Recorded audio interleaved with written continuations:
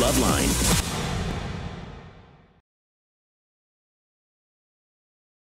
You know, Dr. Drew, Gene. when it comes to stocking stuffers, the number one thing, you know, I'm of course Jewish. I don't celebrate. I celebrate Hanukkah, but I've been known to stuff a stocking or two. Yes, indeed you Skin have. stocking. Yes. And the number one gift you can buy is at kissarmy.com. You can buy the Kiss snowboard, the Kiss toothbrush, the Kiss coffin, the Kiss tuba, the Kiss hair dye, the Kiss makeup, the Kiss condom, the Kiss C-ring, the Kiss ball shaver, the Kiss Headphones? stiletto, the Kiss headphones, that's right. And of course, if you don't have any money, first off, you're a horrible human being, because that's the most important thing in the world. But you ladies, I'm willing to come over and stuff your stocking for you. Simone, do you know what it means when Jewish Santa comes down your chimney? What it means? Yes.